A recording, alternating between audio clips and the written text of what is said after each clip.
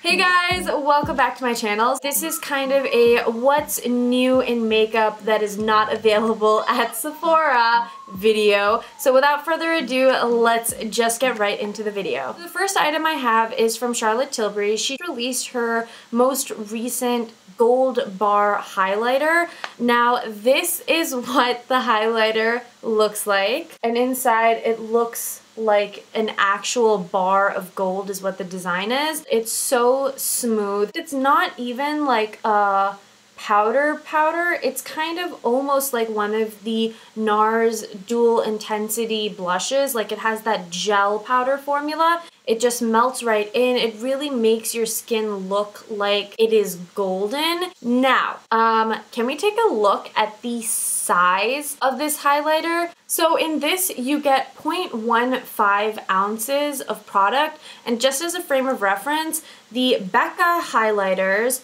are 0.28 ounces. So they're almost double the amount of product that you get in here. Now, is this product something that you absolutely require in your life? No. There are other highlighters that are just as beautiful. If you want to splurge, this is a very pretty highlighter. Smashbox came out with a new mascara. It's called X-Rated. And the reason I specifically picked this up was because Makeup Shayla on her Snapchat is always using this mascara on her lower lashes, and they just look so good that I had to track this down. I do have it on my lower lashes right now, and Makeup Shayla was not joking around. When she says she loves something, I go buy it. That's our relationship. I did try it on my upper lashes and it was such a fail. It literally did nothing. I just don't understand. But on my lower lashes, for some crazy reason, it is beautiful. It gives me length. It gives me a lot of drama. It makes them look a lot longer and thicker. If you have very short lower lashes, I would maybe try to get something that's specifically designed for lower lashes with a tiny little brush, just because the brush on this is a little bit bigger and it might become messy when you're trying to apply it really close to your lash line. This has kind of more of a moussey texture, or it's thicker in texture, which means that it's really going to give you a lot of drama, and it might have the potential to clump your lashes a little bit, but I personally like a little bit of clumpiness because I feel like it adds that drama that I really love in lashes. NYX just released a few new products. One of the new products are their NYX Vivid Brights liquid liners. They come in these crazy neon pastel, like really cool, pretty color variety. It's a brush tip and it's just so vibrant. This is long wearing enough where it won't smear and it won't transfer, but you can take it off whenever you're done wearing it. This is a great way to experiment with color. Eyeliner is always awesome because it's a lot more subtle than wearing colored eyeshadow or lips, usually because your mascara kind of blocks a lot of the color, so it's just kind of like a little peak of color. Go check these out. They have crazy cool colors and it's a really fun way to just play with makeup. Next from NYX, they had a shade extension on their soft matte lip creams and also their intense butter glosses and their normal butter glosses, but the colors I wanted in the normal butter gloss were out. The shade that I picked up is called Peanut Brittle, and it's kind of a warm nude. Do you see how pigmented they are? They're so pretty.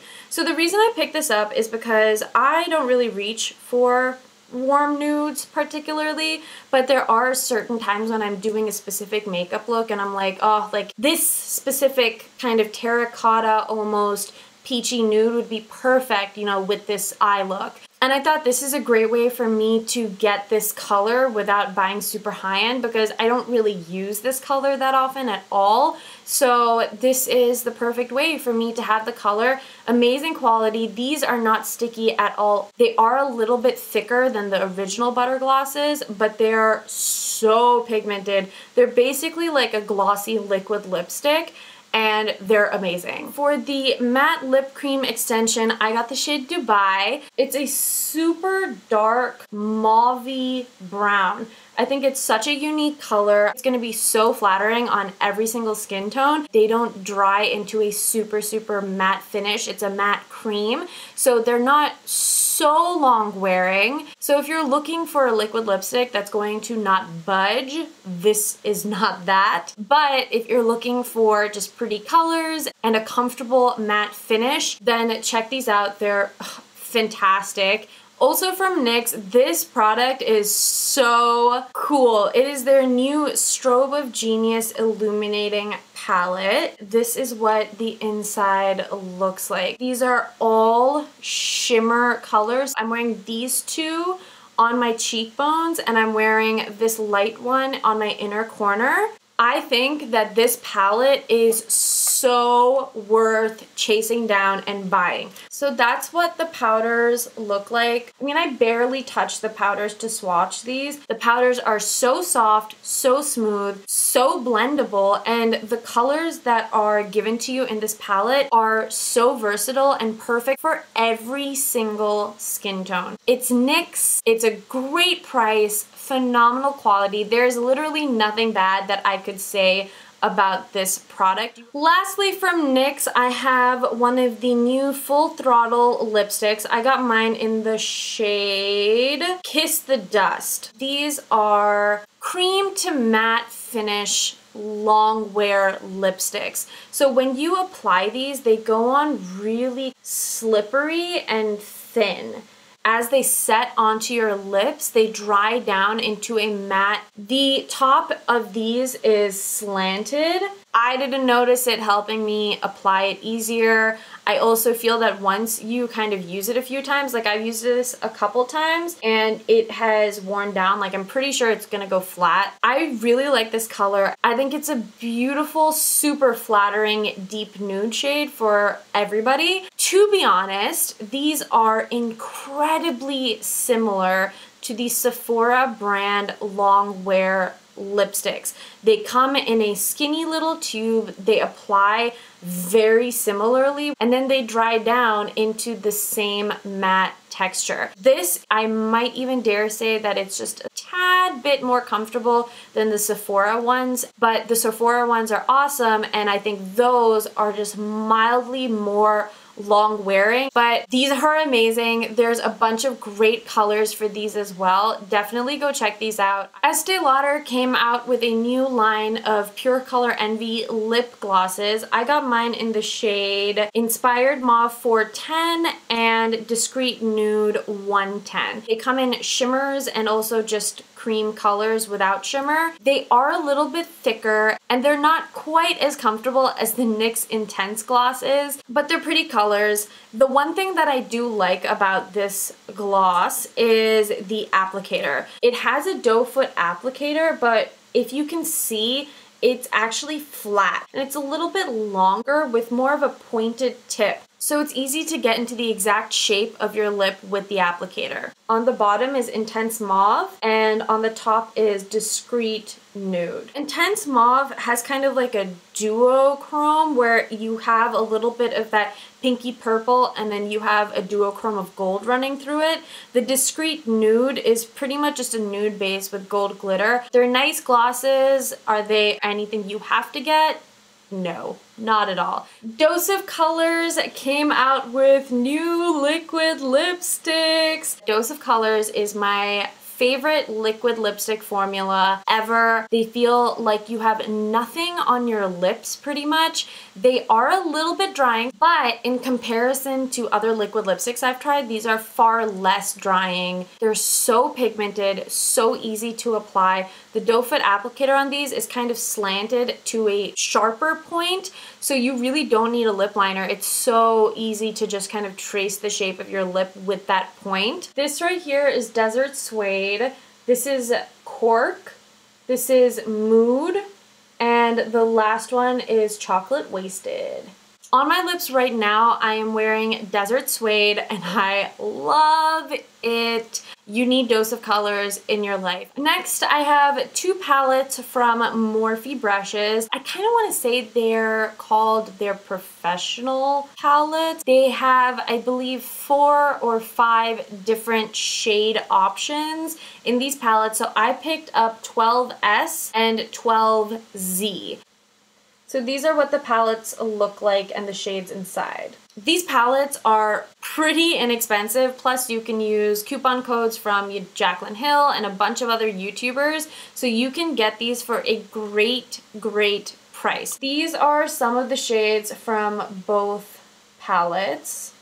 Right now, I'm actually wearing this shade from the 12S underneath my lash line, kind of smoked out. The quality of the eyeshadows is fantastic. Each palette is filled with such unique colors and they're all paired together so well that you can really create entire looks with each palette. As far as the ingredients are concerned, these palettes do use talc and other ingredients that some people may be allergic to. I haven't had any issues, and I know so many people that use the Morphe shadows that have not had problems, so you should be safe unless you know for a fact you are allergic to talc or the other ingredients.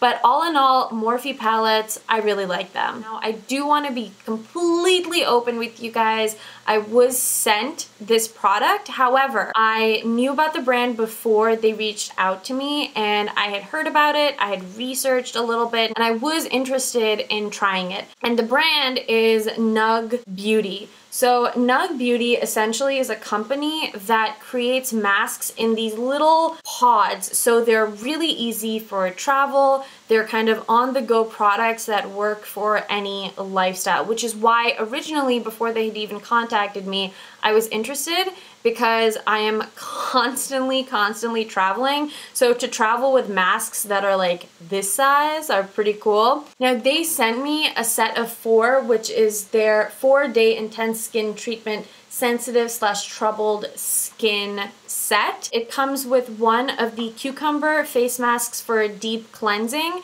and then 3 of the face mask soothing shea butter and chamomile extract masks. Technically, you're supposed to use this cucumber one first and then the other ones, and there's like directions at the back on how to get the most effective results with this specific set. But I actually just went ahead and tried one of the soothing ones because I kind of wanted to see how the mask would do on my skin alone. Because realistically speaking, I don't use a mask every single day, and if I'm traveling, I definitely don't have time to use a mask every single day. I really like these masks. Again, I'm clearly telling you guys I was sent this product, but if you know me by now, or if you don't, let me tell you that I would never, ever just say something or give a false opinion because a company sends something to me. I'm not on YouTube to get sponsorships and get free stuff, because you know that I have no problem spending all my money on makeup stuff, considering all I do is new beauty reviews and hauls. That being said, the soothing mask felt really nice on my skin. It was kind of a refreshing but still calming experience. My skin felt refreshed, it felt hydrated,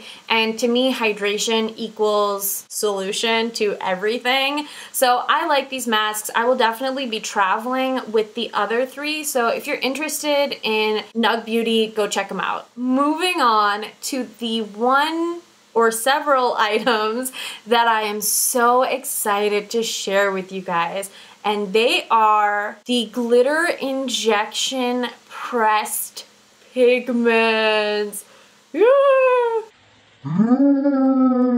Like, could you just faint? These are by a brand called Glitter Injections. They're known as a brand for really finely milled, incredibly diverse colored glitters in oversized syringes. They came out with pressed versions of their glitter injections, and I bought a bundle because I'm extra like that, and I saw swatches on Instagram and I was like, no, but really?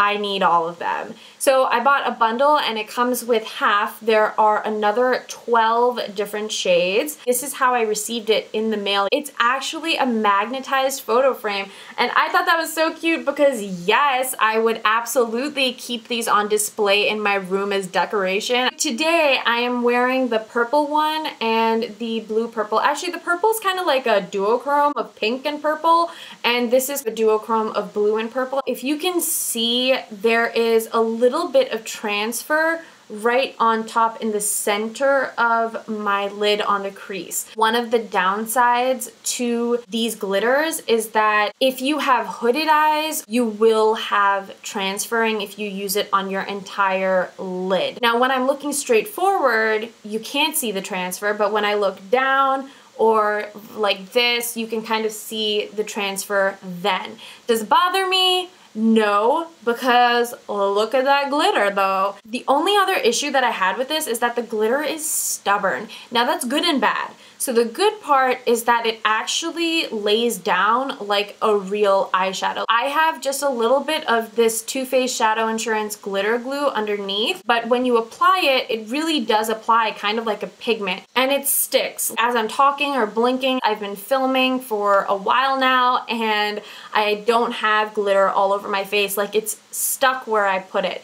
Now there is a little bit of mild movement, but compared to other glitters that I have used in the past, nothing near as messy as those. What I was saying with stubborn though, the downside is that when you go to clean up, the glitter like does not come off of your skin. So I went in with the Sephora brand Triple Action Cleansing Water, and it actually worked really well. I just used this on a Q-tip and I was able to clean up the majority of the glitter. That being said, you're working with glitter, so just know that if there's a couple particles here and there, it's okay. Like, we all know that it's glitter and it's too beautiful on your lids for anyone to care, or at least that's how I feel about glitter and shiny things. The last downside is that it does crease if you put too much. So I made the mistake just now, because I was a little too excited, of applying like an extra layer, and it became a little bit thicker than it should have, and I am now having mild creasing on my lid. If you just apply it in one layer and it's kind of flush against your skin, you shouldn't actually have a problem with creasing because it's essentially like a glitter pigment. It's very cool. So now let me get to the pros. They don't move around as much as I was expecting. They're crazy pigmented, like they're pure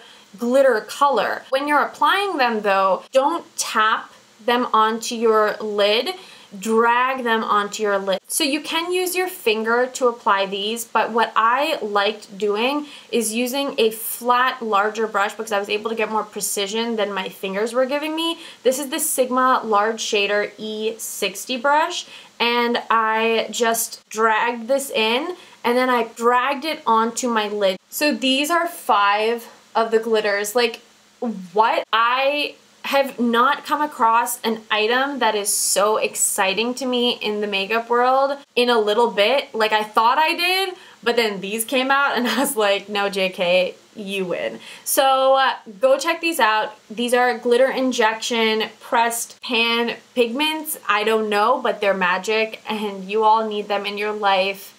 Please and thank you. So that's all I have for today's video. I hope you guys enjoyed all the goodies that I had, as well as my little mini take and opinion on all of the items. Leave a comment down below for me and let me know what video you guys want to see next, and I will get on that ASAP. But until my next video, thank you guys as always for tuning in, and I'll catch you guys in the next one.